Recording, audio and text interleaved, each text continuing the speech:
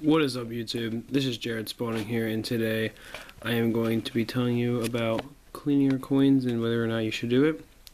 So, for any of those of you who collect coins that have value not just based on silver or gold, but also based on their age, will know that pretty much everyone says not to clean them. You know, obviously you've heard that before. Everyone has. So, and I mean, of course, there's a truth to that. I mean, you know, people aren't just making stuff up to mess with you or something, but it's not like quite as general as people like to say. You know, they think no matter what, they not to clean their, you know, they think just never clean the coin, which is not necessarily true. Now, I'm going to be going over what coins you should and should not clean. So, let's go over the ones that you should not clean, at least not yourself. I'm going to go over now. One great example of coins that oftentimes are cleaned improperly is coins found metal detecting. I'm not talking about, you know, wheat pennies or even like clad change, because that you don't even have to worry about. I'm talking about coins like, you know, semi-key or even key date coins. Like, here, I'll give you an example of something. Let's say you found, like, you're in a really avid metal detector and you found a really nice key date 1909 SVDB wheat penny, right? So if you don't know, that coin is worth at least, even in poor condition, is worth about $600. So and it can go all the way up to, you know, several grand in MS condition. So let's say you found one of these coins, right? And obviously you're gonna want to send it in to get certified. And but you clean it first. So you're thinking, well, it's gonna get a higher grade if I clean it, right?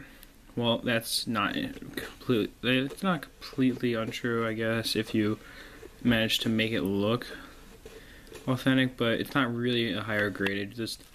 It would look nicer maybe if you did something to it. But most experts can tell if a coin's been cleaned, and often what's gonna happen is it's gonna come back as improperly cleaned, and it's gonna lose value.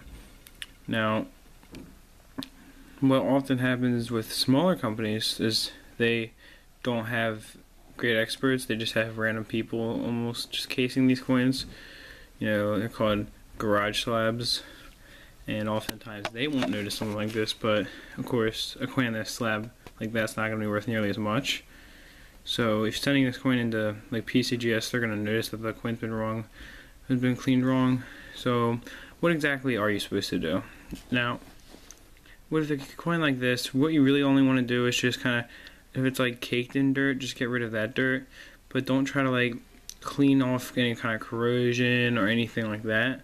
Just kind of get the dirt off. Make sure you're not using anything like a knife to scrape the dirt off, or else you're going to scratch the coin. And, you know, just kind of try to rub the dirt off to the point where it looks clean. Maybe use water, if anything, but certainly do not clean the coin to the extent of like acid treating it or anything like that, because even if you can't see a date, it could be a key, and it's just not worth having it say improperly cleaned. Sorry about that, but you know what I mean. Like, if a coin is going to be coming back with a kind of condition like that, you're going to be pretty upset to think that it would have been worth more if you didn't even go through any kind of trouble. So, you know, it's just definitely something that you want to let experts do. Sorry about that too. Turn up the brightness. But it's just something you definitely want to let experts clean, if anything, and you yourself just wipe the dirt off. But I want to move on to something else here. So there are some coins that can be cleaned and even acid treated and still not lose value.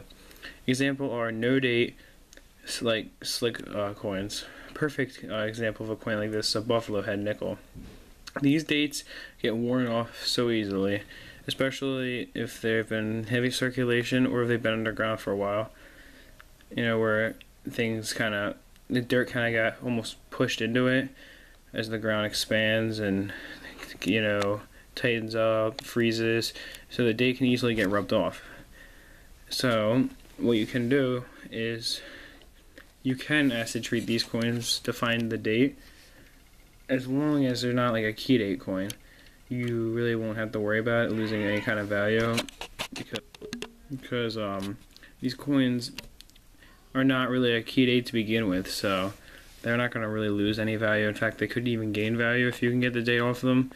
And if it is like a key date, at least you're gonna know, and it's gonna be worth something instead of being worth like, 50 cents is like a no date coin. So definitely coins you can't tell a date at all, those are worth cleaning, because often you can find the date, and there's plenty of instructional videos on how to find dates, on no date coins, or coins that seem like they have no date. And there's many great videos out there to find out how to do it. Just try the method that works best for your coin.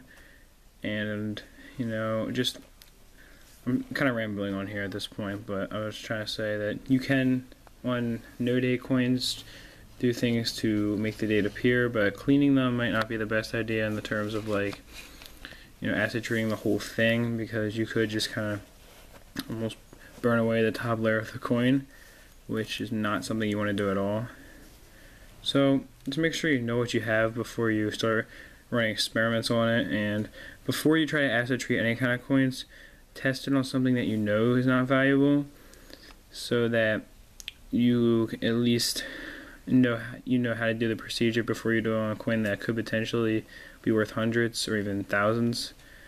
Just try it on a buffalo that is like maybe like a partial date buffalo, so that's nothing key, but you try to restore the rest of the date, which is one of my suggestions if you are going to try acid treating it. But other than that, it's not really like a urban legend to say not to clean coins, but it's not necessarily true that you can't clean them. Certain coins can be cleaned, certain coins cannot be cleaned, although if it's worth hundreds, leave it to the professionals, unless you are one yourself, which in that case, people, I guess, are going to be trusting you with their coins. But anyway, just be careful, know what you have, and I hope you enjoy this video. I'm sorry about rambling on, I'm kind of tired, but I will try to be uploading every day again, and that is it for now. Peace, love, and much respect.